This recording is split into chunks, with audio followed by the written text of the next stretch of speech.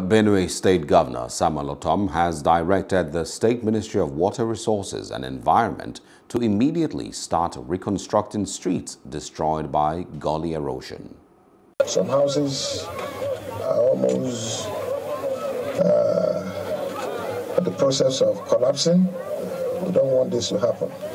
And by the grace of God, I've directed the Commissioner for Environment to ensure that work begins immediately to reclaim this land that already been washed away by ecological problems. I can assure you that in the next few days, contractors will mobilize to site.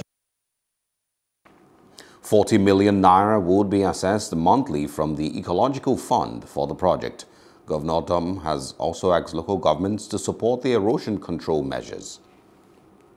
From the ecological funds that we have started assessing, we intend to take on the ecological problems we have in Benue State. So this is the beginning of it.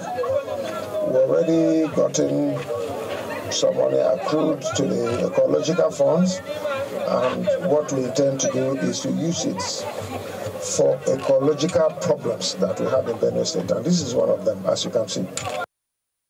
Hello, hope you enjoyed the news. Please do subscribe to our YouTube channel and don't forget to hit the notification button so you get notified about fresh news updates.